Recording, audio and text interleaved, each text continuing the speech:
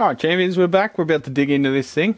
I'm going to do a quick little time lapse of it and time it as well, just see how I do compared to the quote.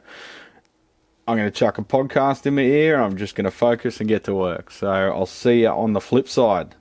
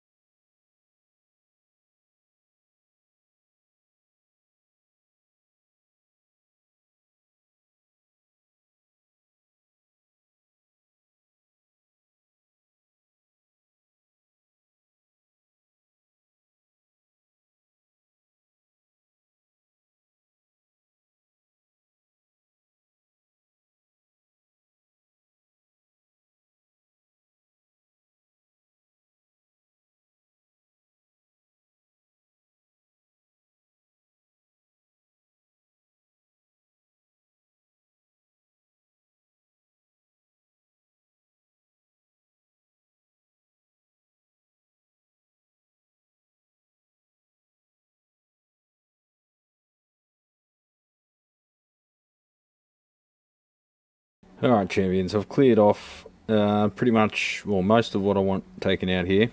All the boards.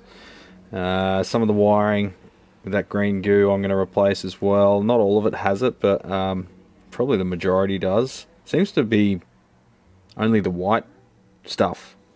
All the other color codes of the wiring don't have any evidence unless it's from one of the white ones connected to the same terminal. So you can see here, it's even on the speaker one, it's like literally seeping out and wicking up like capillary action sticking to the chassis.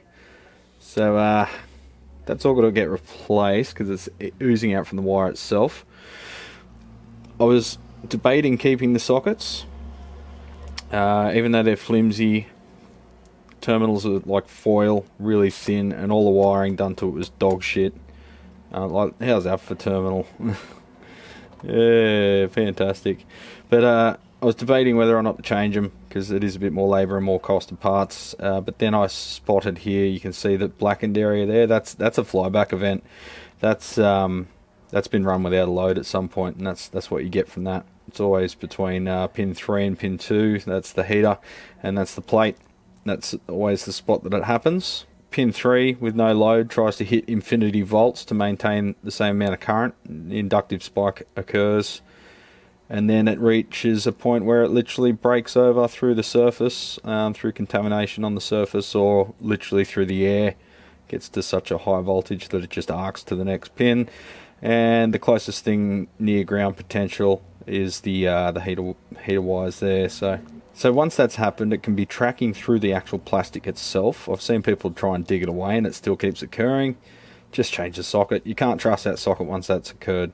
Well, because I'm not happy with the sockets at all in the first place, and that one's got issues, it was just, let's change a whole lot and put some sturdy, very tightly gripping Beltons in their place. So we'll also fully depopulate all the boards and clean all the wax and all the dirt off and get all the moisture out. I might even bake these ones overnight at a low temperature, like 80 degrees or something, to get the moisture out of them, and then we'll clean hell out of them and repopulate them as I see fit. Now some of that will be replacing components that are original that have been fucked with. Some will be replacing original components that I don't like the value of, that we can improve the amplifier by changing the values. Some may be drifted, some may be just shit quality, and some may be aftermarket dumb stuff that the previous guy did. I'll replace those old diodes with some new 1N series silicons. I'll replace the bias resistors with metal film because that's one place where you don't want drift. We'll put a new axial filter cap there on the bias supply. I'll also remove all the grounds from the transformer hardware where they're expected to do double duty of mechanically supporting the transformer as well as maintaining an electrical ground.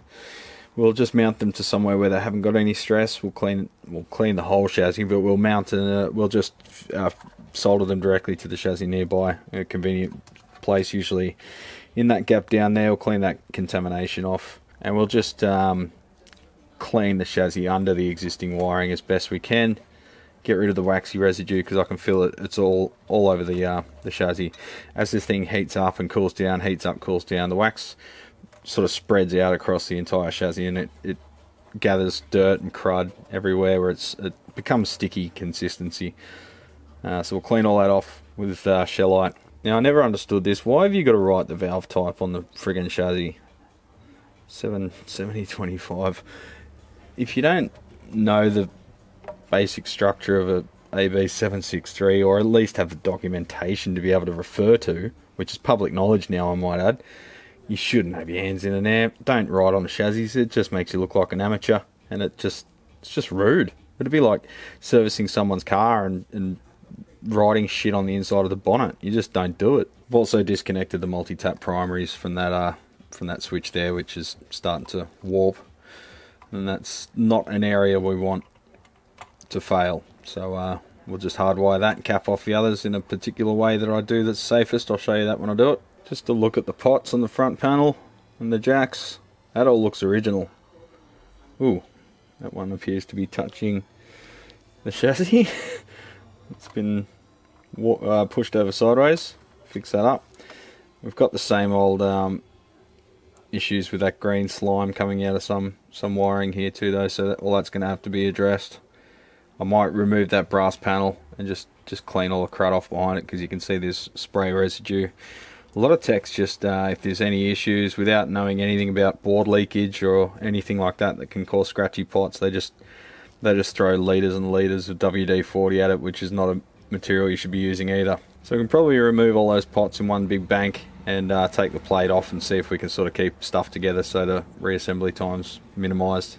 To do that, however, we'll have to get the big mamma jamma soldering iron out and break those solder connections to the chassis. You can see down there, this one's copped a hit on the front too, which is quite common on these. When we've got the pots out, I'll see if I can persuade that straight again with a big beam and a F-clamp. I've removed the bias pot because it's critical that we get this area cleaned if it's expected to ground through it. And all of this has got like that greasy residue from someone cleaning the pots, as well as from the wax from the main boards as well. And I've also removed the humdinger and its associated wiring. If I do anything mounted, I'll either plug that and nearby put a heater balance pair of resistors. However, it's often easier to just connect them from the heaters here on one of the output valves to the cathode, which on this particular amplifier, because it's fixed bias, is wired directly to the chassis. So you can hide away the heater balance resistors on one of the output valve sockets and just make sure everything's nice and rigid so it can't get pushed around and touch anything that matters. And the other thing I'll do on one or two of the output valve sockets is fit some flyback diodes, some R5000Fs, fast acting diodes to snub any flyback. They'll go short circuit and blow the fuse, but it won't take out your output transformer. Sockets removed, that actually gives us a fighting chance of cleaning all the tobacco residue, whatever it is, off that area as well. There we go, that looks a bit better, doesn't it? That was nothing more than just shellite on a bit of rag. Now looks a bit worse for wear. Shellite's known in the US as naphtha. It's just like a light petroleum distillate, if you want to get technical. They use it for like Zippo lighters and whatever as a lighter fuel. But it's got lots of applications in guitar and amplifier work. I'm glad I took that switch out. Check it out. I wasn't going to there for a bit, but I thought I like taking stuff out and just cleaning under it if it's disconnected anyway. Because I found a friggin' random Keps nut stuck to the shmoo underneath. You can see the footprint it left there on the chassis. So that could have come loose and done all sorts of damage too. Wonder what that was off. It's not off the inside of this. Oh no, there it is. Look,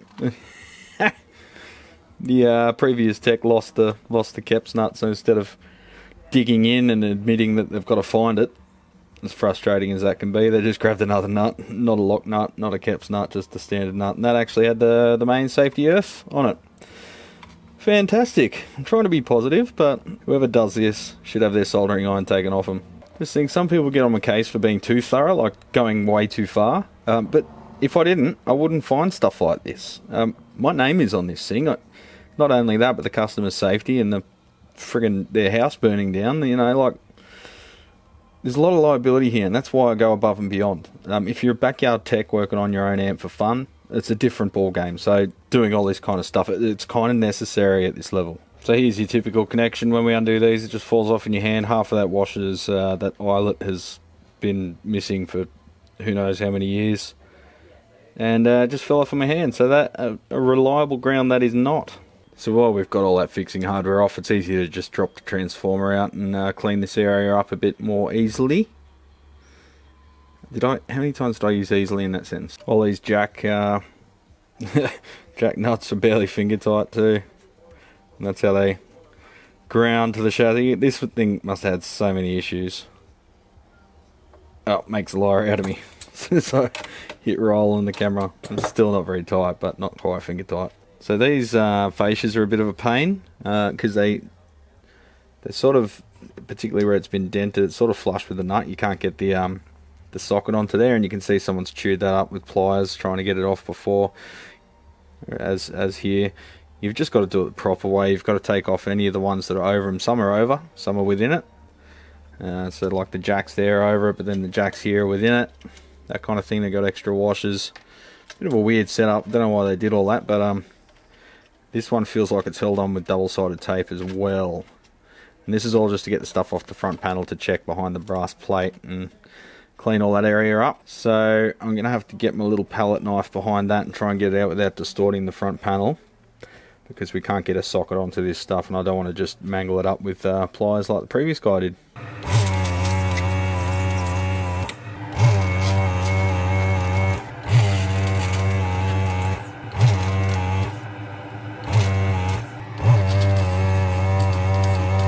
Alright champions, so all the solder's cleaned up off the chassis. We've cleaned all the wax off it. It might be easy to re-establish these gooey wires while the plate's like this hanging out the front. We've cleaned up around the sockets. It actually wasn't too bad around the back area where there's been no spray residue applied, and up the front we've cleaned it with solvent and cleaned up the solder joints there as well. So we'll rough up the chassis where we're going to put some solder with some Scotch-Brite, and then we'll move on to depopulating these boards, cleaning them up and repopulating them and getting ready to reassemble the whole shebang.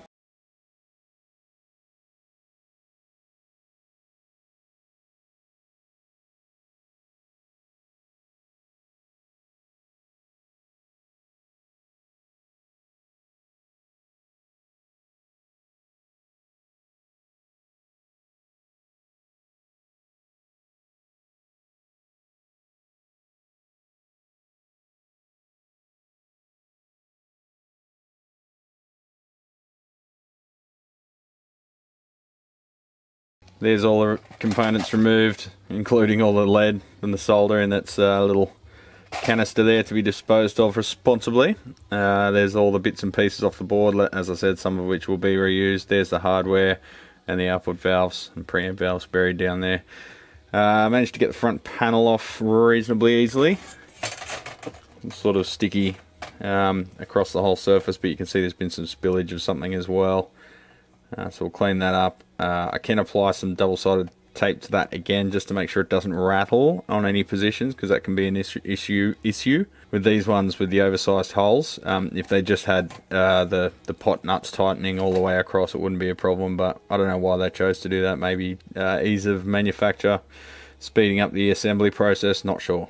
Oh, champions, look at those beautiful boards, would you? Now, I get a lot of people asking whenever I do this, oh, it would have been easier to make new ones. Not really. Transferring the layout, but, you know, these aren't your standard AB763 boards that you can get from, you know, vendors for clones these days. The layout's a bit different, the screw position's a bit different, so by the time you do all that, you may as well just clean the things. Then everything's original too. The customer feels nice and cozy that it's all the same parts, just all the schmoo cleaned off them. And you don't have to go pressing new ones or trying to get an aftermarket option that matches up perfectly, because none of them really do. So there you go. I might leave it here for tonight, and on the next episode we'll get into the reconstruction, and then on the final one we'll test it. And I'll see if I can squeeze it into one more. I've cut a lot out of this one in the process because you've seen all of that stuff before. It's all a bit boring. So we just want results, champions. So I'll see you on the next one. Take it squeezy.